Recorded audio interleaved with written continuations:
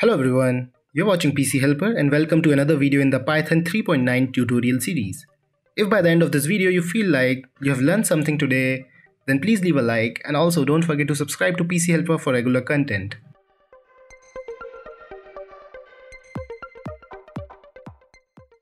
So in this video we'll be talking about arithmetic operators and variables in Python. This is the third video in this series. First one is downloading and installing Python. Second one is introduction to this Python 3.9 tutorial series. And before watching this video, I want you to watch that second video first because most of you might already know how to download and install Python. So you don't need that video if you know. If you don't know, then you can watch that video too.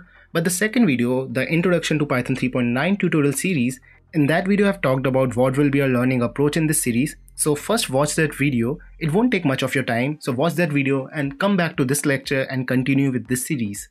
So once you have done that, then let's continue with this tutorial and search in your search bar for IDLE and open Python 3.9 IDLE. Open it and let's first talk about variables.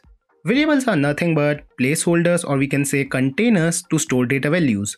So for example, we have a variable x and we'll just put the equal to sign and assign it the value 5.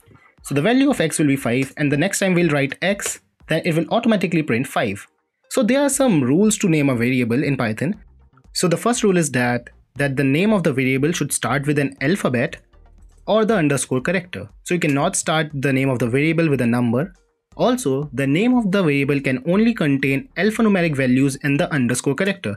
So the name of the variable can be variable underscore 1, but you cannot add special characters like comma or any other. The only special character you can use in the name of the variable is the underscore character.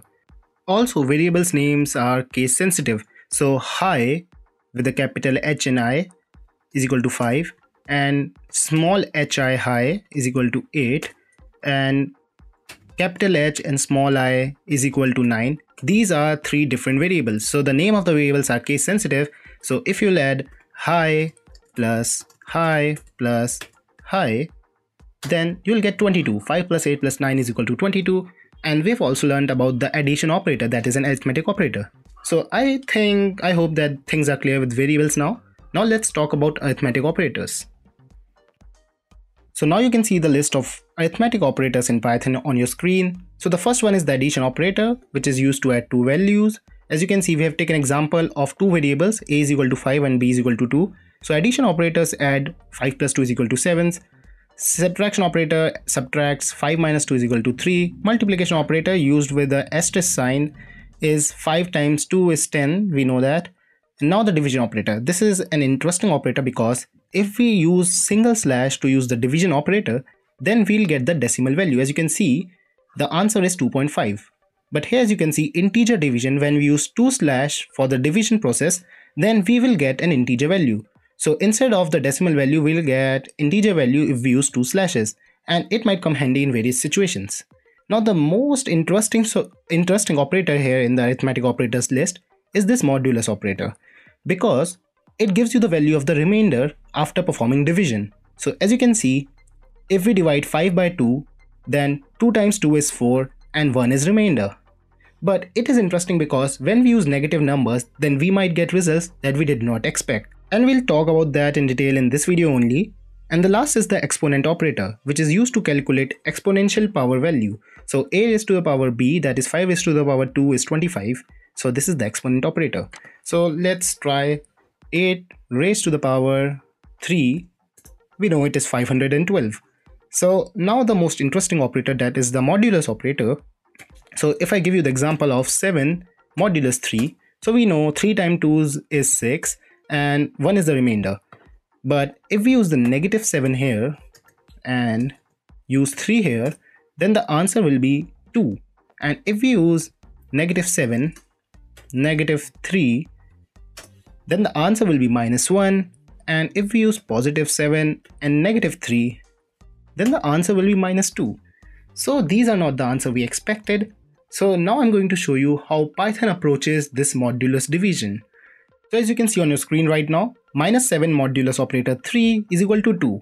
So the only most important rule here is that the sign of the remainder will be same as that of your divisor. So if your divisor is positive, your remainder will be positive. If your divisor is negative, then your remainder will be negative. That's the only thing that you have to remember, then everything is really easy. So let's assume we have a glass. This is a glass in red, and the depth of that glass is equal to the magnitude of the dividend. As you can see, -7. So this is our glass with the value -7. And we have to fill our glass with the help of ice cubes, and the value of each ice cube is equal to the value of divisor. So we are filling it with ice cube. So we put one ice cube in it, so 3 values are filled, another ice cube, 6 values are filled, and when we put another ice cube, then our glass was filled and 2 values overflowed, so this is our remainder. And we knew it was positive. As you can see, it is on the positive side of the number line. But that's not it. Now let's move to the second example that might make things a bit more complicated. So first let's talk about this one. So here as you can see, -7 modulus operator -3 is equal to -1. So the most important rule that I told you to remember was that if the divisor is negative, then a remainder will also be negative. So in this case also we have a glass, we are filling it with ice cube. So we filled it with 3, 6 values were filled. But if we put another ice cube, we will be on the positive side of the number line. But as I told you that the most important rule here is that the sign of the divisor and that of remainder should be the same. So we will stop here only, because we want the value of our remainder to be negative because our divisor is also negative. So we'll stop here only. So the value of remainder will be -1. I hope things are a bit clear now, because this is really complicated. So you might have to hear this video twice.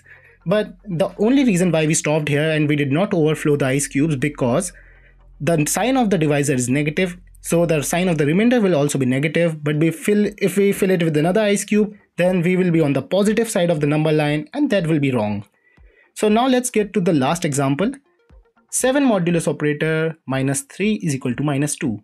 So the magnitude of the depth of this glass will be equal to 7. That is the dividend. As you can see, +7. We'll fill it with ice cube. 3, 3, 6 values, and other ice cube because we want our remainder to be negative because our divisor is also negative. So we'll put another ice cube and we are on the negative side of the number line, and the answer is -2. So I hope things are a bit clear, because this modulus operator is really complicated and a lot of people get confused in it. So I hope you liked it. That's it for this video. I'll see you guys in the next one.